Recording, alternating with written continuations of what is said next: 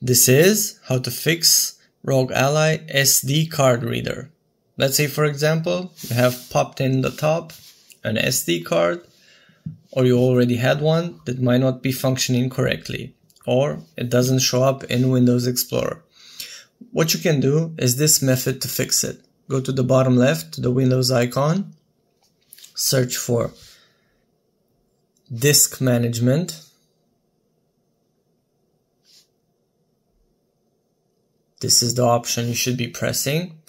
Once you're in here, even though you will not see your SD card in Windows Explorer, you should see it over here as removable.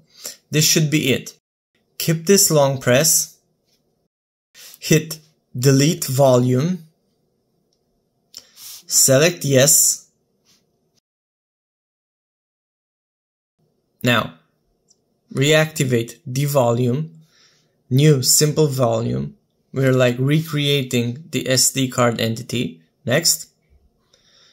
This is like the whole space that should be all of it selected. This is like the letter you want it to be associated with. You can choose it from here. And make sure to choose from here, from this drop down, NTFS format. Okay. If you want to name the volume a certain way, you can name it here. And click Next and Finish. Wait a bit for it to reactivate. You can see here on the bottom right that it has been now reactivated. Then go to your Windows Explorer. Go to this PC. If it is not accessible from here, then you might need to format it again in order to reactivate it. Please keep in mind though that the ROG Ally is known to have SD card reader issues from the get-go. The slot itself is faulty because it is placed next to the cooling vent.